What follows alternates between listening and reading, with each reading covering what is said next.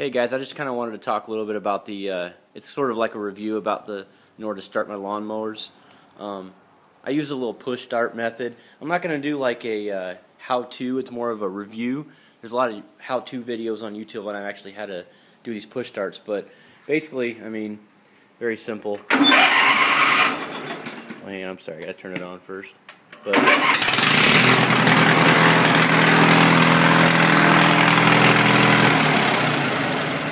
pretty much that, and then here is my other mower here.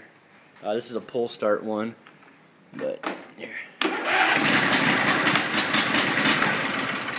So, but basically, one thing that I've learned, if you guys want to do this project, just be very careful. Don't use anything that's lower than, I'd say, an 80 amp switch.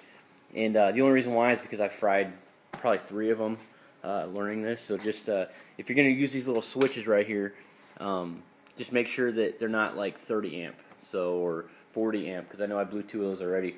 I've been using 80 amps and they've been holding up pretty good. So yeah, so if you do these little push button pull starts or whatnot, keyless, in order to start your mowers, they're pretty cool, pretty handy, but just make sure the switches are more than, I'd say, 80 amp. That way you're not frying these switches. They're not cheap. So all right, but thanks for watching, and have a good day.